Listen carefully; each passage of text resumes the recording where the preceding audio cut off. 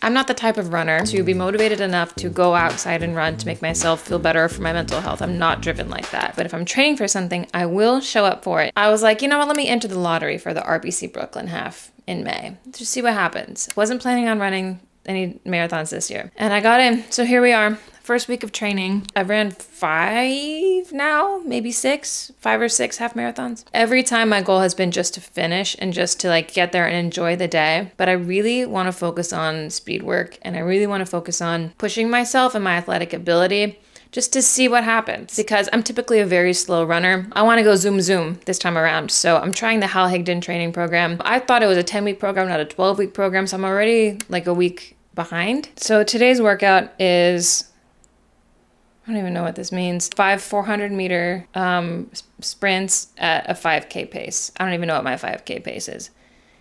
I got new running shoes. You should see these. These shoes are awesome. These are Solomon's. Taking these out for another spin today. If you're new here, hey, I'm Chelsea. I'm a 30-something living alone here in New York City. I am a recreational runner who mostly just runs so they can brag about it. I'm kidding, but also kind of not. I ran the New York Marathon with plantar fasciitis last year, so I have definitely earned the right to never shut up about it, but it's been since then that I've trained for something. So this video is all about getting amped up for a new training block, figuring out nutrition, goals, and how my body is adjusting to this new routine.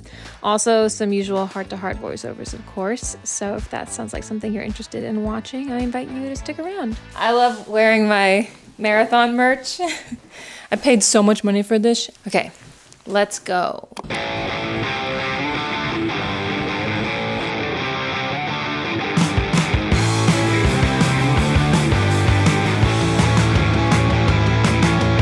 I feel like that went as good as it could have. I think my muscles are just still very tight, especially my hips too. It feels like I'm undoing a knot every time I work out now. Every time I stretch after a run, slowly but surely, I think they'll loosen back up to like the normal amount.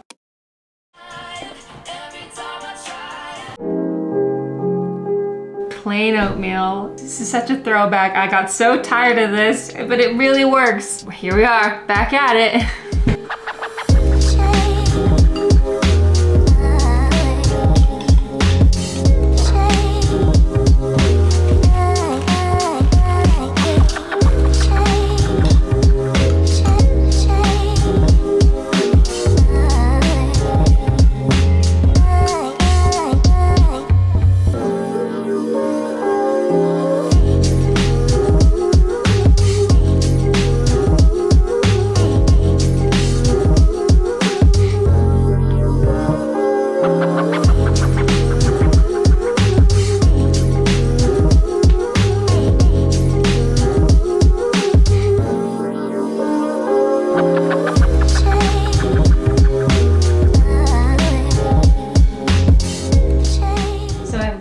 A new playlist going. This one's called Winter Running. Today's 3-mile run. 3-mile run. Hopefully it'll be quick. This is my first time running the RBC Brooklyn Half Marathon. The past 2 years, without even trying, I've ran 2 hours, 25 minutes each time on a very hilly course, so my goal is to work towards sub 2 hours for this one. This particular course in the first half wraps around Prospect Park, and then the second half is mostly downhill to Coney Island, finishing on that boardwalk, which is really cool. I'm kind of excited and happy that there's no slow incline bridge for this course, so I think maybe this might be the perfect one to try in PR. Is anyone else running this in May? Let's go, baby! I overdressed.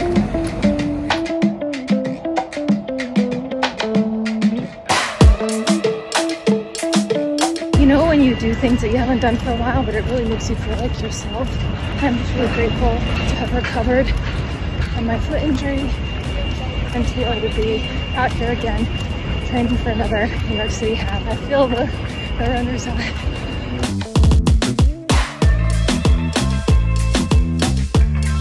Please forgive me if I have like dried snot on my nose.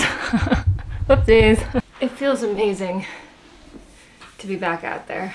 Being able to train for something during the day, it's a game changer. Especially, like, it frees up my nights a lot, you know, at least for now. I'm just gonna appreciate it while I have it. I went a lot faster than I thought I would.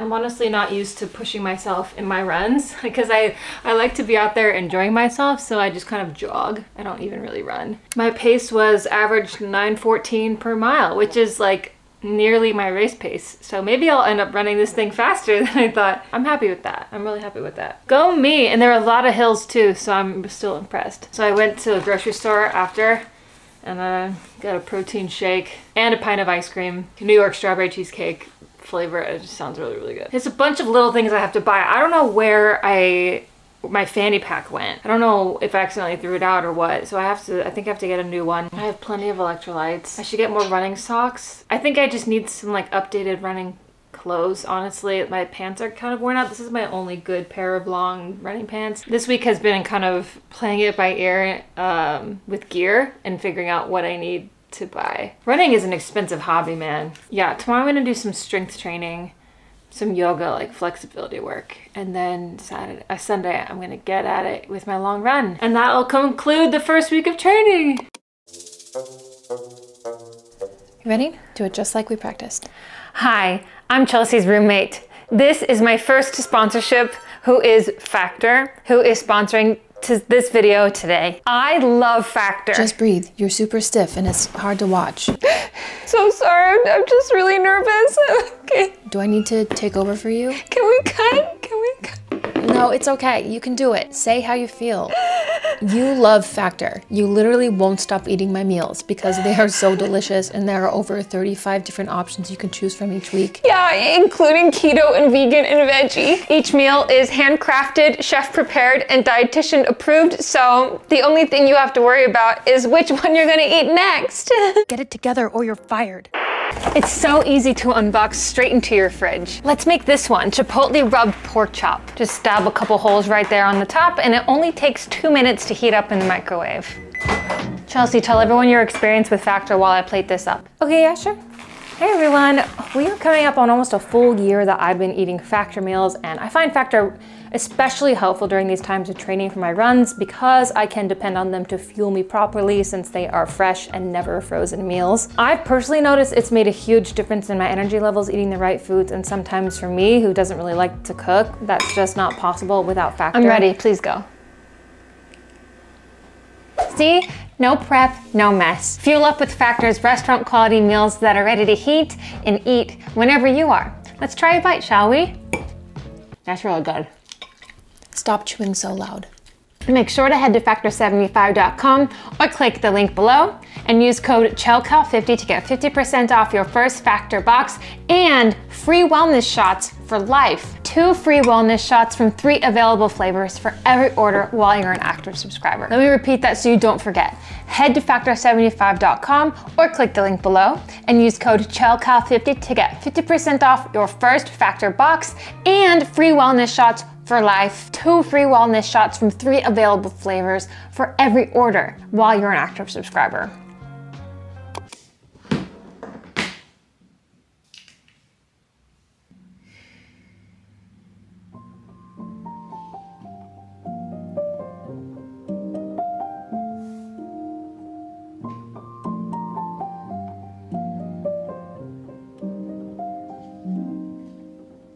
I'll go so far to say that I hate strength training. They're my least favorite days of my training program. I used to be a huge yoga and Pilates fan, but I don't know what it is. It's been so hard to sit still without a screen lately, and I get anxiety if I'm not constantly checking my phone, which is weird. But anyways, quick trigger warning here for body image, weight gain, weight loss, etc.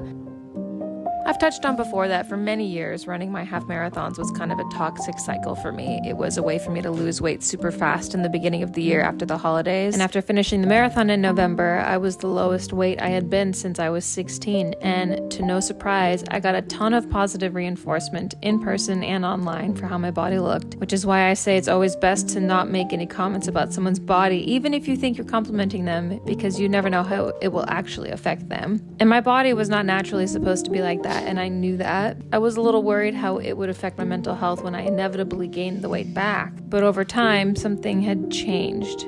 I realized that personally, I had lacked a lot of respect for my body until it ran me 26.2 miles. And now my whole perception of my body has changed to complete awe and more respect that I could even do such a thing, especially being hypothyroid. So how my body looks matters so much less to me now, and I did not expect that. A lot of anxiety I once had has changed to gratitude. And even though I have gained a lot of the weight back, I don't hate myself for it at all like I might have in the past. It's still a work in progress, you know, I'm not saying I'm completely healed and perfect, but I just think it's cool how even in my 30s, old habits don't have to die hard, that our relationships to our bodies never stop evolving, and sometimes that leads to some sort of healing, and that's pretty cool. I'm tired. One of the most important parts of training is sleep. It's exactly what I'm about to do.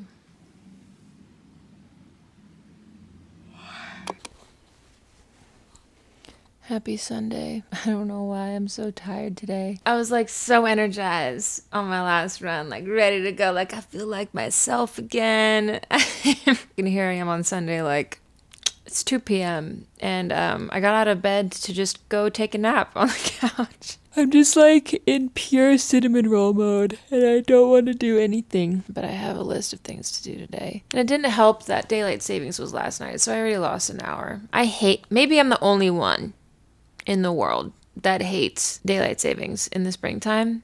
I don't want an extra hour of sun. Just me personally. I feel more relaxed and more calm when the sun sets early because then I just don't feel a pressure to be productive. All the decor is from last night. I had a housewarming party over live on YouTube. I was so tired after that. So I drank a coffee. Great. I had some oatmeal with blueberries. And now I'm drinking some water. But I have this. These I'm going to try. I've never tried Science and Sport running gels, but I got the variety pack. Can you see? I have a 5-mile run today. So technically I don't really need a gel, but I would like one. These are massive. These are huge. See what I mean? It's like the same size as my hand. What? Isotonic energy. What does isotonic mean? Isotonic gels contain the correct water electrolyte balance. These gels are thinner due to added water.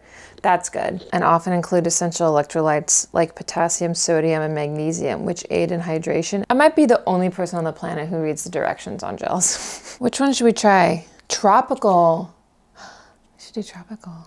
I'm gonna take it before I leave, like 15 minutes before I leave. But I'm just gonna do the motions of getting ready and trick my brain to get out this door. What do I wear? What's the weather? Oh, it's raining right now. Is it? I need my glasses. I don't see any rain. It's fine.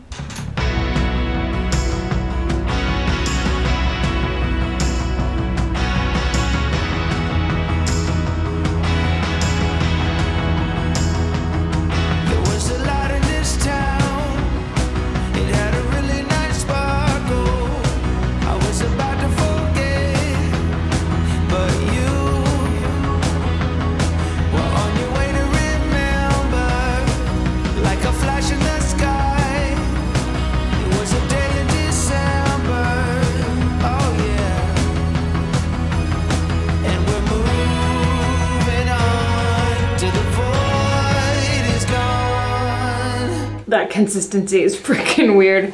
It's definitely low sugar, which I like. It's not as like gooey as the goo gels, which I like, but I feel like it just takes getting used to. I like the flavor. Okay, it does go down pretty easy. Sometimes when gels are too thick, it just gets stuck in my mouth. We're warmed up, we're ready. The gel is hidden. I got a little like ear wrap on the side of my face. It's I bought this off of Amazon years ago to keep my ears warm when I run. If my ears are cold, I start to get a headache and then I just don't enjoy anything. But I feel like I look like I don't know, my tiniest little ponytail just sticking out in the back. So sad. The rain, it's raining. It's so cold.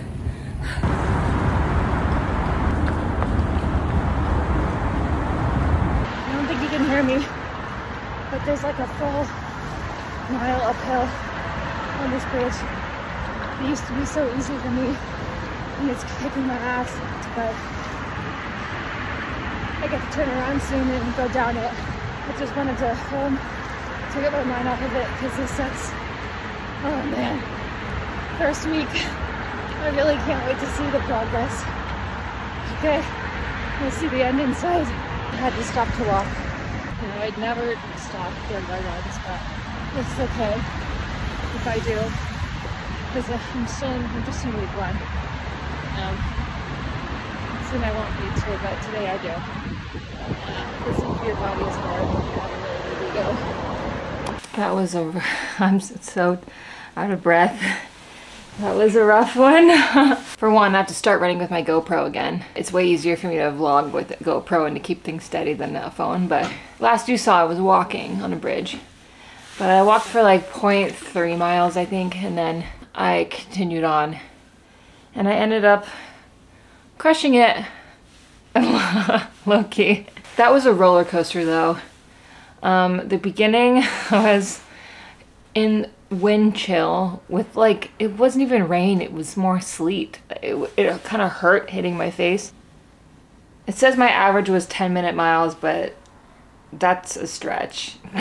Moving time was 50 minutes, 52 seconds. Honestly, running 50 minutes in my first week, I'm really proud of myself for doing that. I haven't done that in so long, and 50 minutes is a long time. Oh, my max heart rate was 181. Yeah, that was really, really high. I like how I just have a random balloon hanging out from the housewarming party. I think I'm really gonna have to double down on strength training in this training block, because that's something I regretted from my runs last year, or my races last year, was that I didn't feel like my legs were strong enough to keep me going at some points, and it would put a lot of pressure in my hips. Like, my training plan now is running 5 days and 1 day of strength training. But I think I'm going to change that to 2 days of strength training, at least in the beginning. And then maybe I'll change to more days later on. Anyways, someone down my street was selling strawberries that looked delicious. Look at that. For $1.99. How? Like, why? What? These are beautiful. Why are they $1.99? Off season. Maybe it's the pesticide special. I don't know. Diet is going to be everything, and I'm really excited that I have Factor, a lot of protein, and a lot of carbs. Focusing on those two throughout training blocks are really important for me, and not just eating total crap. Last night I ate half a pizza to myself, and I feel like I feel that today. And yeah, onwards and upwards. This is going to be a fun video to look back on later in training, I think, and see kind of how far I come. If you like this video, make sure to give the video a thumbs up before you go. Leave a comment to say hi, and if you found anything helpful, or if you're a runner, beginner, or seasoned runner, and you have any tips, leave them in the comments. And if you haven't already, consider subscribing. On the road to 100K, so make sure you're subscribed. Sometimes YouTube like unsubscribes people and they don't even know it, so just make sure you're subscribed. I'll see you in my next video. Woo! First week of training done. Good job, everybody. High five. I'll see you in my next one. Love you. Bye.